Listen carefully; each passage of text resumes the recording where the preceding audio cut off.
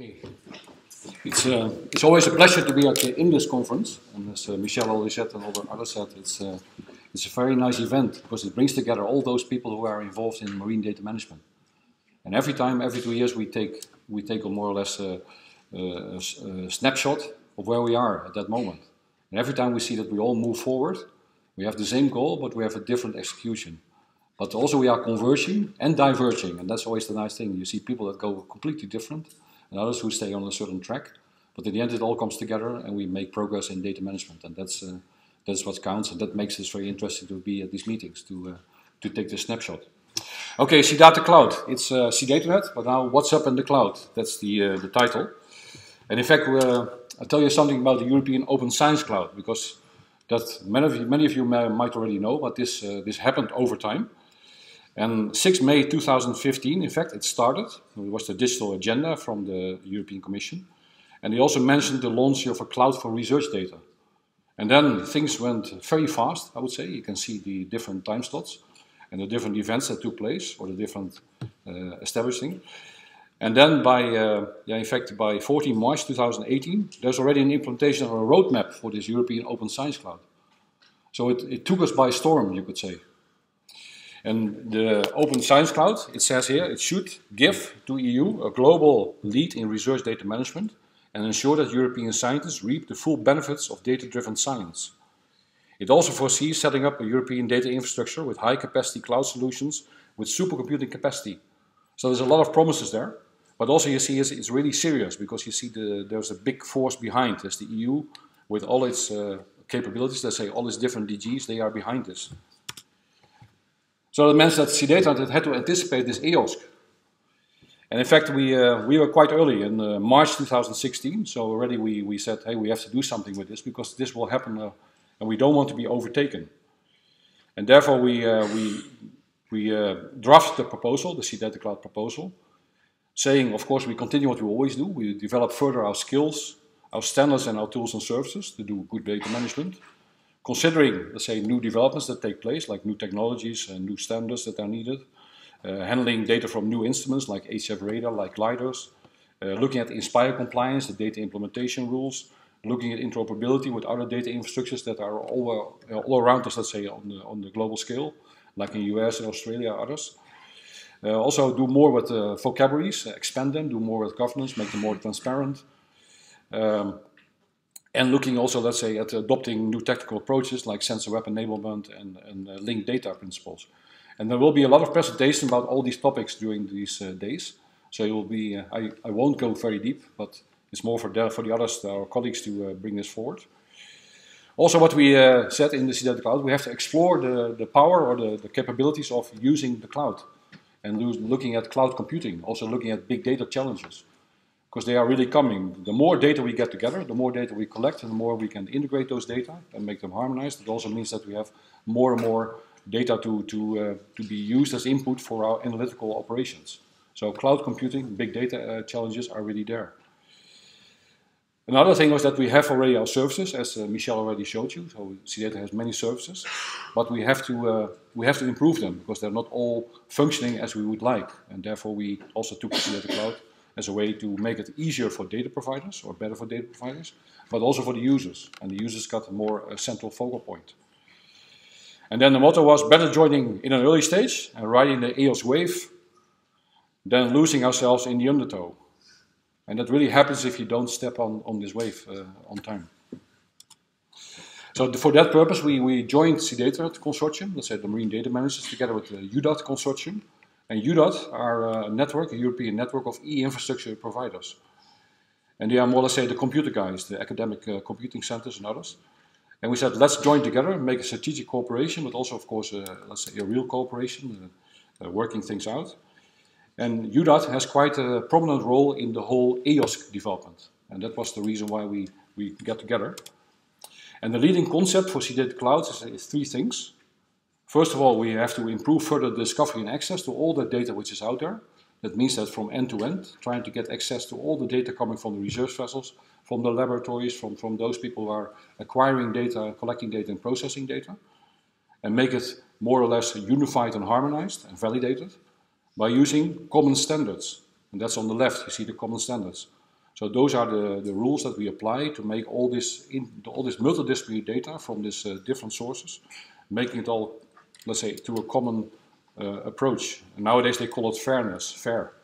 Findable, accessible, interoperable, and reusable. And that's in one word what you would like to do. And then more and more, on the other side, we are developing the added value services. And for that purpose, we are looking at the cloud. The cloud as a platform to be able to support analytical operations, to more or less confront scientists with a lot of data and confront them with a lot of tools, with which are together on the cloud, and then help them to do their work. While of course they still have to do very good science. And we hope they can do better science, and that's also the promise of the EOSC. So for that purpose in SeaData Cloud, I will highlight 2 items that we do. One is the virtual research environment. That's something that, that will help them, this cloud platform. And for that purpose, we reviewed first a number of VRE developments all over the globe. And we are very lucky that we're part of the ODIP, the Ocean Data Interoperability Platform, where we work together with colleagues from Australia, from the US, from Canada, from Europe. And especially in Australia, they were already quite ahead of us with this kind of work. And we'll hear more about this later. Based on this, we formulated a TOR. And in the end, let's say we have a plan. We have, let's say, a common infrastructure, or a common architecture defined. And we're focusing on the pilot. And this is a little bit, let's say, a picture that we have right now of the architecture and some examples. But of course, I will not tell more because there are other colleagues who will give you much more detail during the meeting. Another thing is that was already told by Michel. We have a very important service in SeaDataNet, which is the CDI, the Common Data Index, and that gives, in fact, highly detailed information about all the data that are being collected and that we bring together in the infrastructure. And it's a distributed infrastructure. It means that we have the data centers. They manage their own data. They take care of data, let's say, validation and management, and then we bring it together by a common interface and a common metadata catalog, by which you can also have a shopping mechanism to retrieve the data from those federated resources.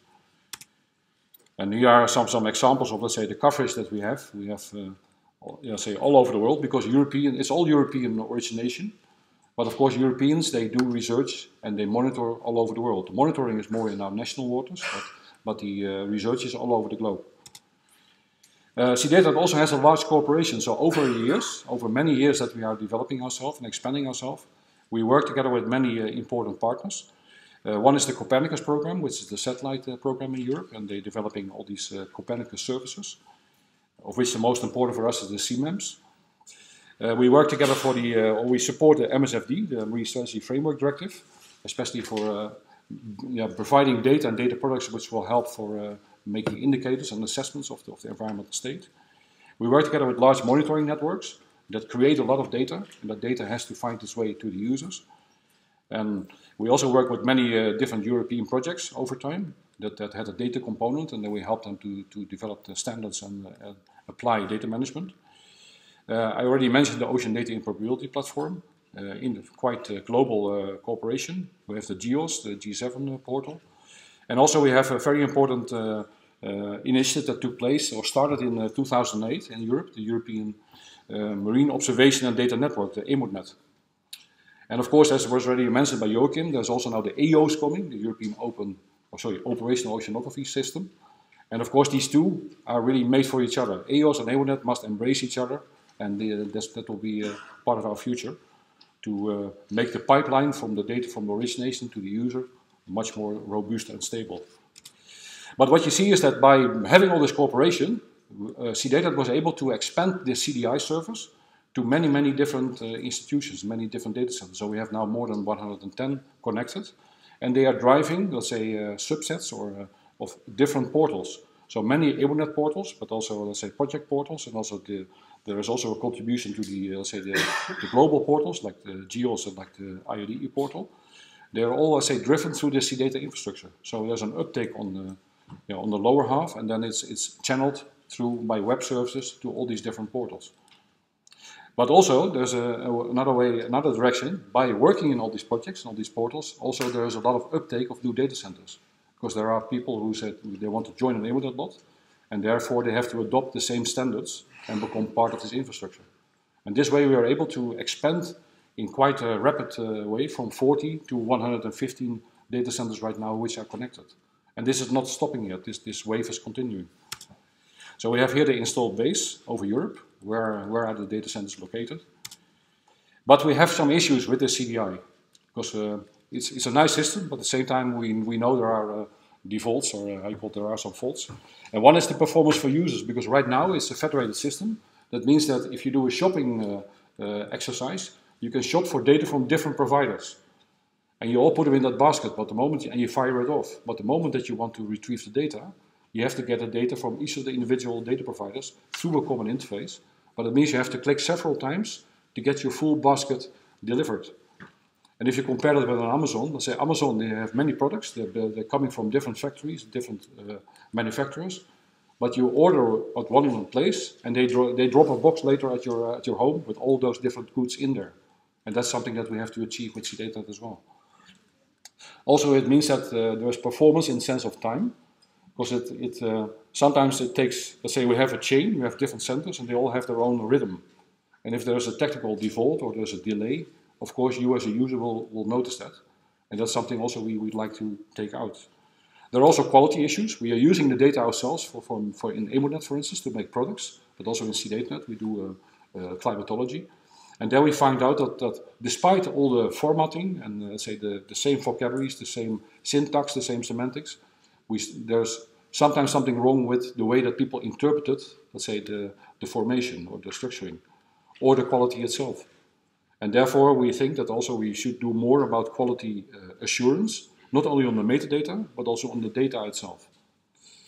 And finally, we have data centers, more than 115. They are connected by a component. We call it the download manager.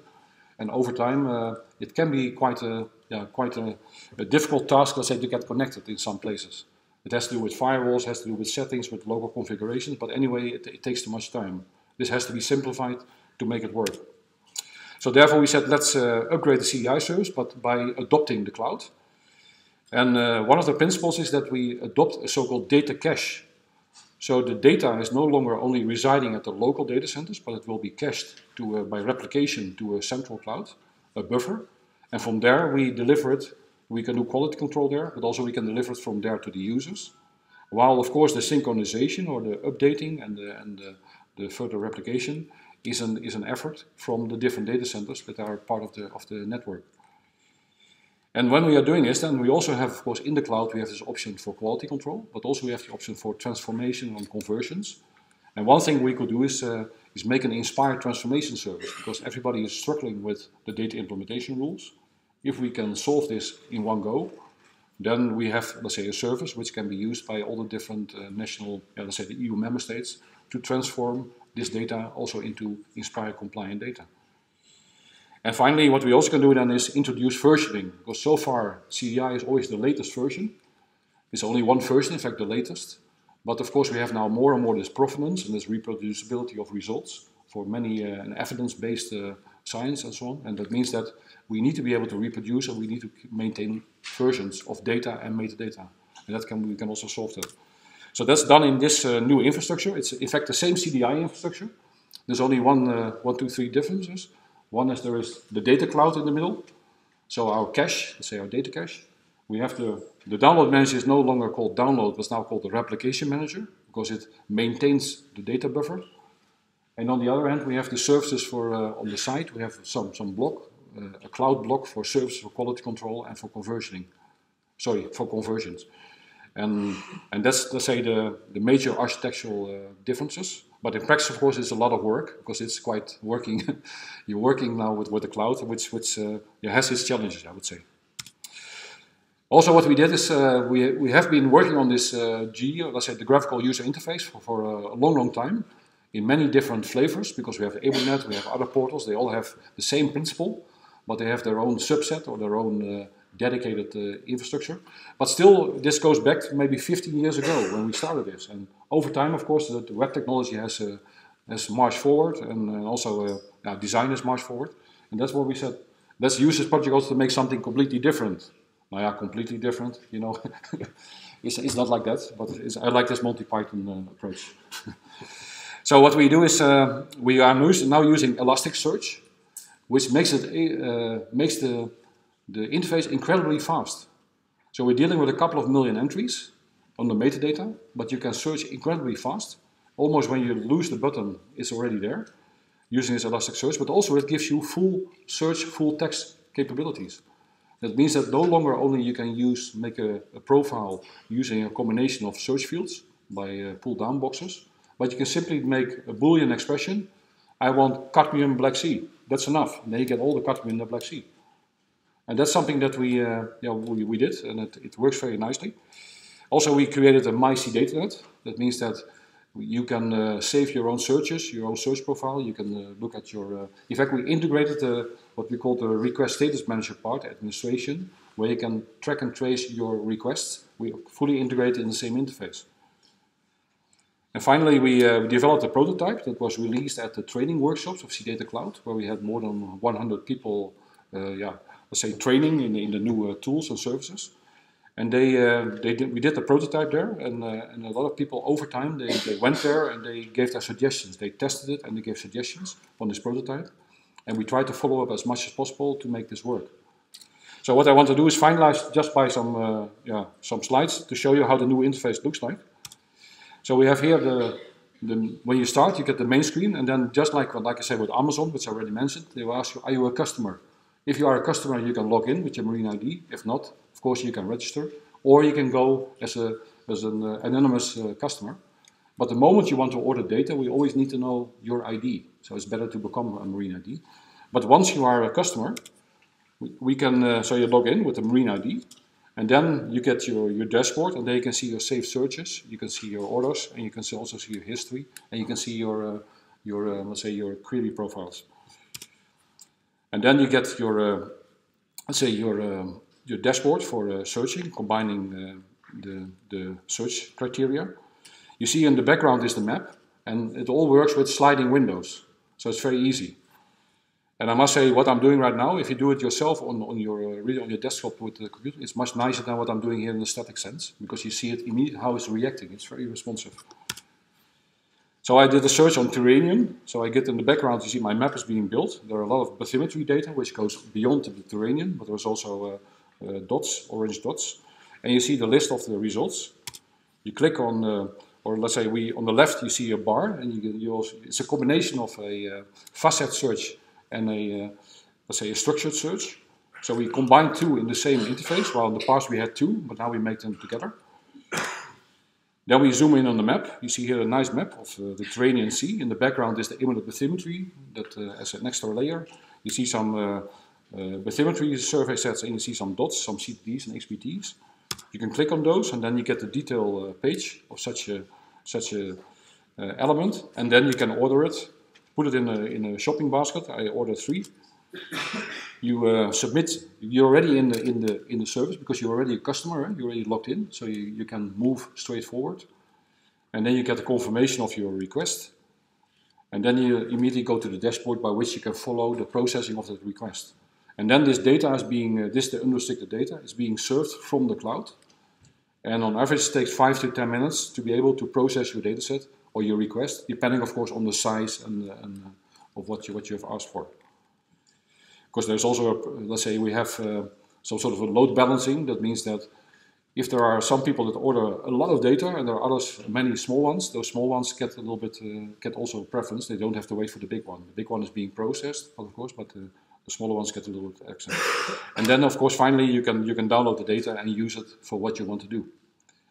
But this is really, say, what I want to show you. And like I said, I'm very happy to be here and see the different developments. Over the whole IMDIS, you will hear many more presentations from our colleagues, giving you much more details. And also, we are around for you, let's say, to talk to you and to answer questions.